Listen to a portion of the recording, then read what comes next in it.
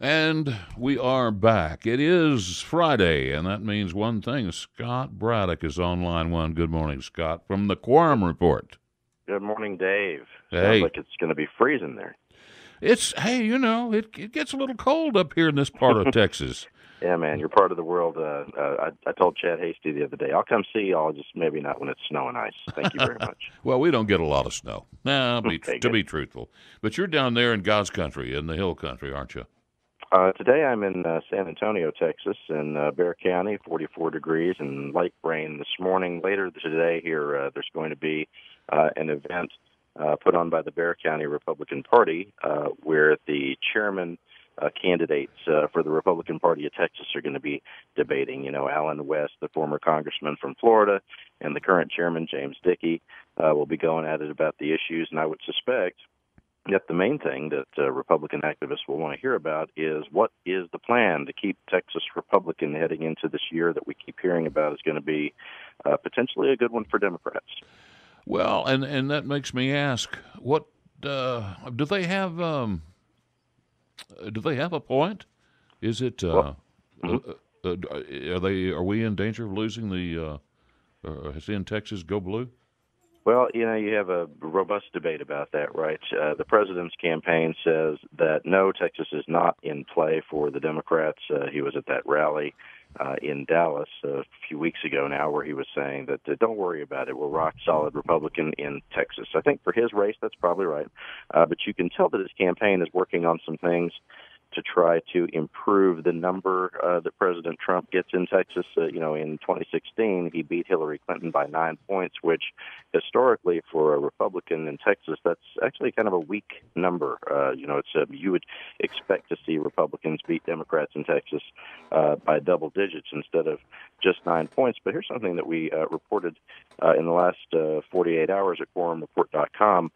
The Republican House members at the Texas House are being encouraged to sign up for this new project that the Republican Party of the state is doing in conjunction with Karl Rove, the old school veteran law strategist, and they're calling this voter engagement project. And here's something that's interesting: is they say that for the first time they're able to micro-target, to go after these folks who they think would probably vote Republican but haven't signed up to vote just yet, or they're not registered. And they peg that number at 1.5 million in Texas. They think that many people are probably those who would likely vote Republican but have not gotten involved enough to be registered yet. So they're going to go try to find those people. They're hunting for new voters, and I can tell you, in all the time that I have been covering politics in this state, it's been a few years now, I have never seen Republicans actively and spending real money, by the way. The budget for this project is $3 million. I've never seen an effort like that to try to sign up and register new Republican voters. It's always been the Democrats who have been looking for new voters, and of course, in recent decades they have not been successful with that. But this tells me the Republican Party is taking it very seriously. The idea that at least the majority in the Texas House is probably in play. The Democrats would only need to pick up 9 seats, as we've talked about here on KFYO. They only need to get 9 more to elect the next Speaker of the House, which, of course, would change the dynamics at your Capitol in a big way. Well, and I think the big thing is, again, looking at Kentucky, the biggest thing that they're scared of is the suburbs. The suburbs and, the Trump effect, right? Yeah. I mean, those things go together, right? You have certain voters who may have been Republican voters previously. Some of them are turned off by some of the things that the president does. I think, Dave, you've said it before that, Senator Cruz is kind of right when he says that you do have a lot of voters who like the results that we're getting under President Trump, but somebody could take away his phone and take that Twitter feed away from him. That would be a good thing. And so, yeah, there's some people who are turned off and might, be open to voting for Democrats. I mean, keep in mind that when Beto O'Rourke was, before he flamed out on the presidential trail, at least 1 week ago, fire the cannon shot and remember the fallen. He dropped out of the race 1 week ago. Before he took that leftward swing in the race for the presidency, when it was more of a moderate sort of candidate, Beto was, or at least it could be described that way, there were 500,000, 500,000 Texans who cast their ballots for Beto O'Rourke and for Governor Abbott and for other Republicans in 2018. Yeah. So there's a lot of people out there who If they're not seeing what they want to see from Republicans, they might, go looking for something else. Scott, we were reading a Victor Hansen op-ed this morning, and he says the number of actually, it was regarding why there's so many people are enamored with socialism, and he says the number of foreign-born U.S. residents and their children has been estimated at almost 60 million. That's about 1 in 5 U.S. residents.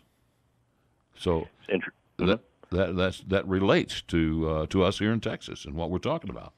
It's interesting. There are those who come from other countries where they may have, more socialist-style governments where, some of these immigrants are the exact opposite, though, that they left those places specifically because they didn't want to live under those sorts of forms of government.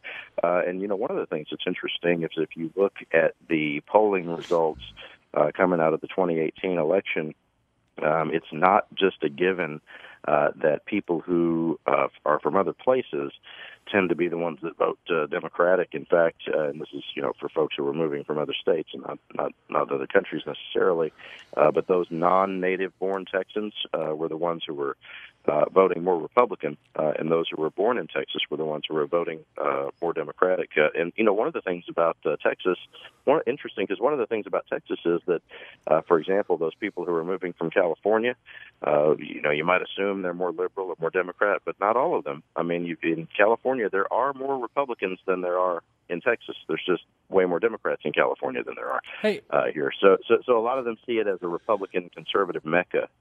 They kind of come to Texas. Now, Scott, something that actually made my jaw drop, and I kind of understand why he's doing it, but it really did. I was like, where did that kind of came out of left field? Was Governor Abbott opened up, 5 acres of land for the homeless people, and I don't think the Democrat. I mean, I saw a lot of Democrat responses, especially from the Austin City Council and some of the Austonians, I guess you could say. Is it Austinites? Austonians?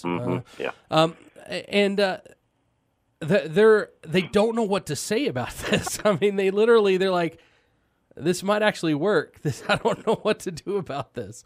So what are your thoughts on this?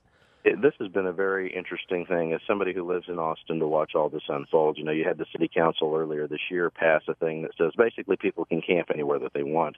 And so it's not that we have more homeless people than we did before. It's just that they are visible. They're everywhere. They're downtown. They're under overpasses and just camping wherever, and in some parks, just camping wherever they would like. The police department says that the new ordinance is confusing because people don't really know where they are allowed to camp out during the day and during the evening. And this has really gotten a lot of people fired up, a lot of people angry. Even the President of the United States tweeted about it. Remember, he said, maybe we would step in, from the federal level. And Governor Abbott has also been, someone very critical of the mayor and the way that he's handled this. No, and to be honest, Scott, you've been pretty critical of this new thing as well.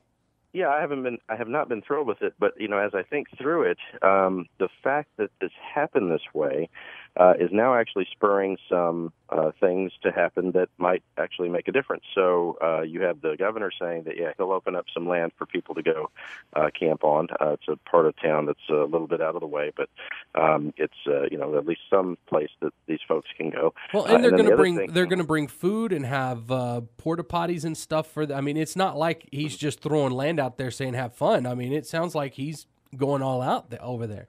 Right, but that didn't happen without other people challenging the governor, because he had said that he didn't like what the city was doing. But then people said, "Well, what's your plan?" Right? People said, "Well, what do you want to do instead?" And as the governor was saying that, we also saw this come across the desk yesterday here that there's a new group led by business leaders that have pledged to raise $14 million to get a new homeless shelter going in Austin. And of course, this would be, private entities and faith-based groups as well, teaming up with business. So here you have the city do this thing. For this, I'm going to get in trouble for this, Scott. But y'all have got homeless shelters out the wazoo there. I lived in Austin, and I know y'all have got homeless shelters. The problem is not. This time of year, there's not going to be enough room to keep people from freezing to death. But during the summer, they don't really. I mean, they might go there to get food, but a lot of people don't want to live inside. Well, here's the deal with that, and you may get in trouble for saying it, but I'll help you out. So the deal with it is that, for example, we have one homeless shelter downtown And because of a variety of reasons, there's a lot of criminal activity happening around there. The people who are showing up are not necessarily the homeless, but people who are trying to take advantage of certain folks, and a lot of drug dealing going on and that sort of thing. There needs to be a concerted effort to come up with a better plan, a better system than what we have. But again, I do think it's interesting that the city council did this thing that got everybody angry, letting people sort of camp out everywhere, and then sort of the good effect of that is that here comes the governor with a plan, here comes the business community with a plan. Like, we really need to address this, and maybe we don't end up in the same kind of situation as Los Angeles or San Francisco, where they have had these issues for years, and doesn't seem to be any solution in sight. Now, I am going to ask you one more thing about the governor. Watching what he's done with this, I mean, does this kind of show maybe why he's able to pull some of those moderates over? 'Cause I don't think a very conservative governor would have been willing to do this.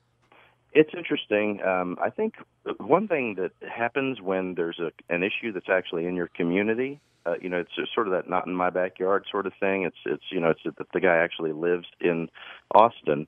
One thing that happens with local issues, it's sort of the ideological stuff goes out the window in a lot of ways, because you just want to fix the problem, whatever it is. So it's not anymore about, what's conservative or what's liberal, and it's just about what is going to work. And hopefully this will work, because I live in Austin also, and I'd like to see a solution to this. But yeah, I even saw on the local news here, Matt, where some hardcore Democrats, and believe me, we've got plenty of them in Austin and Travis County. Some of them had said, I kind of tend to agree with the governor on this one. On most issues, I don't. So, Scott, what do you have going on quorumreport.com?